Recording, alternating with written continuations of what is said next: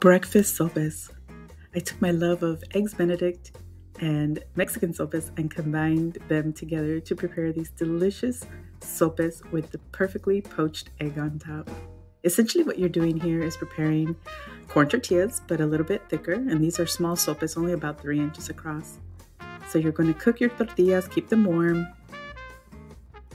and once they're all done and they're still warm, you're going to shape your sopes, which just requires you to pinch around the edges to form a rim, pinching a little bit in the middle. So keep them covered to keep them soft. And then once that's done, I'm going to go ahead and prepare to poach my eggs. Here's my deep skillet that I'm preheating the water. Once it's ready, you're going to drop in your vinegar and gently stir to dissolve some of the bubbles. And then gently you're going to drop in your eggs one at a time and set your timer for 4 minutes. Basically, once the eggs start to float to the top, they're pretty much done. And using a rubber spatula to remove them from the skillet is ideal.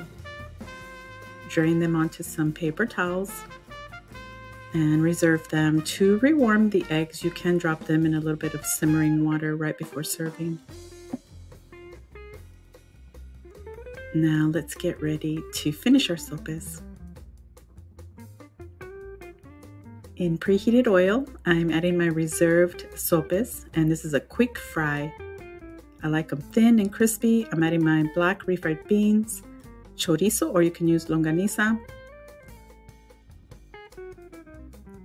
some cotija cheese, my perfectly poached egg, and there's the recipe for the chipotle crema. Super easy. It's just a twist on the hollandaise sauce and much easier to prepare. Add a little diced onion, cilantro, a little salsa macha, of course. You can find that recipe on my blog. Delicious breakfast sopes with a little Eggs Benedict flavor.